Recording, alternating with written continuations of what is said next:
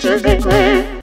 Hello and welcome to Speaking Scientifically. Today's terms are habitat and ecosystem. Habitat, ecosystem. Habitat, ecosystem. Habitat, ecosystem. These two words are super similar, but there are some differences that you should know. Ecosystems are communities. They're kind of like the cities and towns of the wilderness.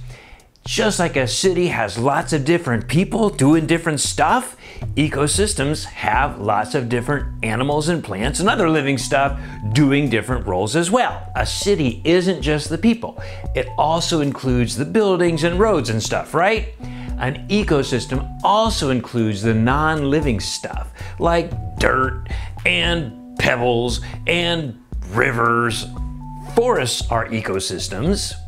Coral reefs are awesome ecosystems, and a desert is an ecosystem too. So what is a habitat? A habitat is the space a particular organism uses to find the food, water, and other things that it needs.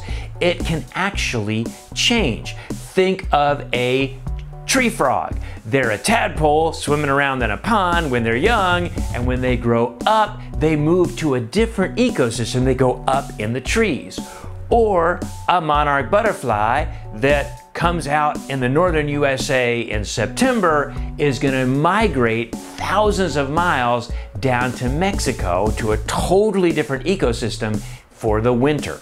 So a habitat is the space a living thing uses to find its food, its water, and other things that it needs. And they can make use of a number of different ecosystems throughout their life or even their day. An ecosystem is a particular spot or location, and the living things in its community can change throughout the day or the year.